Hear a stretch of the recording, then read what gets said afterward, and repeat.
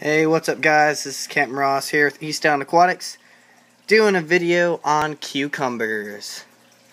Now I do not like them myself, but my fish think otherwise.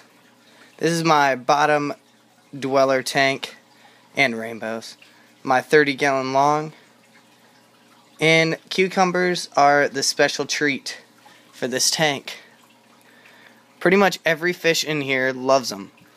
I've got coolie loaches, which will pick up the scraps at the bottom afterwards. Plecos, which just suck on it and fight for it. Batia loach or yo-yo loach, that'll go in, dive head first, nip at it, and then run off. Same with the cories. And then I've got the rainbows that just swim around and collect any scraps that are flicked into the water. So yeah, everybody loves them, and they're great. Now what I do is you can just cut cucumber strips. I get these at school actually. Cut strips of cucumbers. I have a cucumber in the fridge that I've been cutting pieces off too. You can cut strips and stick it onto a fork and drop it right in. Now, a lot of fish will not really care for these.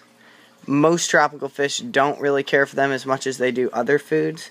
But for bottom dwellers, they're just great because they're not going to be floating all over the tank. They don't have to look for them. And they're just right there. And they have lots of nutrients for them.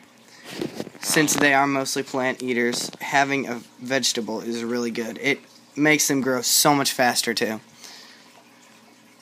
And I stick a fork on it so that it stays underwater, and I can just easily pull it right out.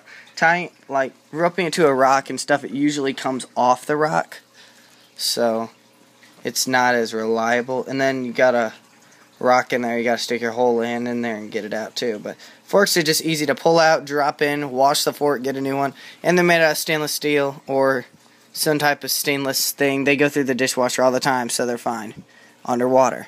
So these are just 3 cucumbers, and thanks for watching guys. I hope you find this video helpful. If you have a bottom dweller tank, or if you have a pleco, throw in a cucumber.